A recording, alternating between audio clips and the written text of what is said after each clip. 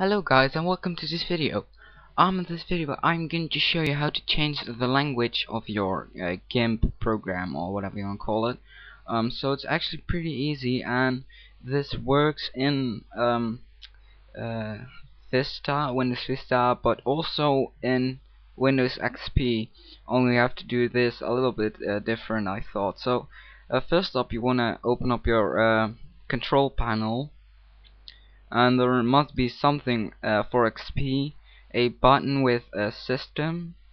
And well, I have to go into a system and stuff, and then here I have the button system. So when you click it, I'll get this, and now I have to go to the advanced system options or settings, and now I'll get this. So I can close this big window right now.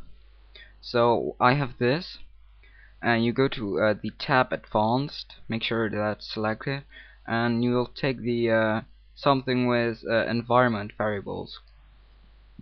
Click this one, and here you see the title. Here you have user variables, and here you have system variables, and we want to add a variable in these system variables. So I'm going to press here new. Well, let's remove this one first. Okay, so new, and then the name of the variable is lang, from language, so LANG, and then the value of the variable is going to be something like English, or EN from English, or FR from French, or DE from Germans. So I'm just going to put in EN, press OK, make sure it's in there, press OK, yeah, press OK. Okay, I hope it's going to work right now, because sometimes you have to, yeah, see, now it's English. Maybe you have to restart your computer.